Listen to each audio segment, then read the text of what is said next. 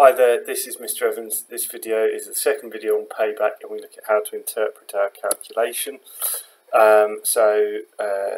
Previous video considered what payback was, and payback is a method of investment appraisal looking at the potential returns on an investment, and it simply calculates the length of time in years and months to pay back the initial cost of an investment. So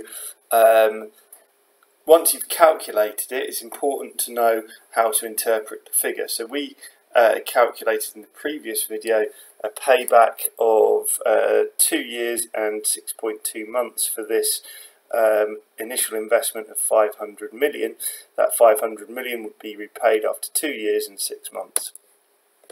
So how do we interpret that? Well, a shorter payback period would be preferred.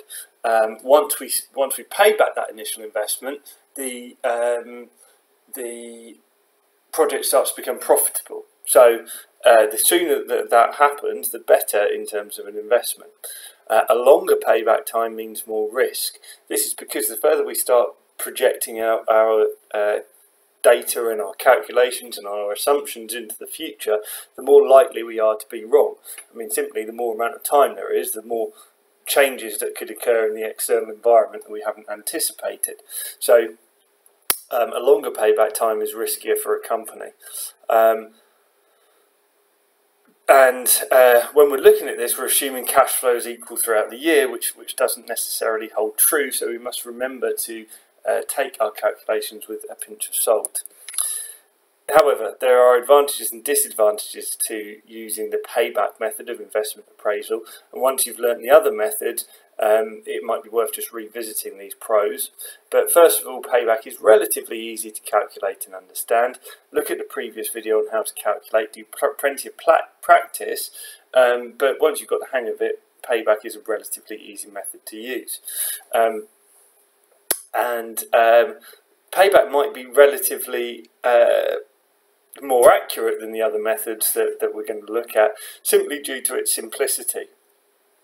The more factors that we start taking into account, which we do with the other methods of investment appraisal, the more things in our calculations that can go wrong. So perhaps just keeping it nice and simple, when are we going to be paid back, is going to be a benefit of payback.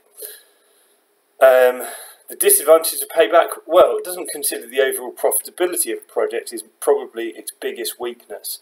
All right, we've said, okay, we're going to get paid back after 2 years and 6 months, but all right, but how much money are we going to get overall from this investment?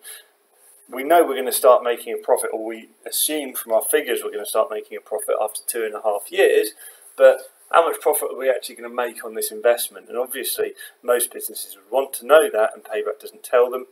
And of course we've mentioned that this doesn't account for seasonal fluctuations. When we work out the average monthly cash flow, we're assuming the cash flow to come in equally throughout the year. So a couple of advantages and a couple of disadvantages of payback, plus of course how to interpret. The quicker the payback period, the better.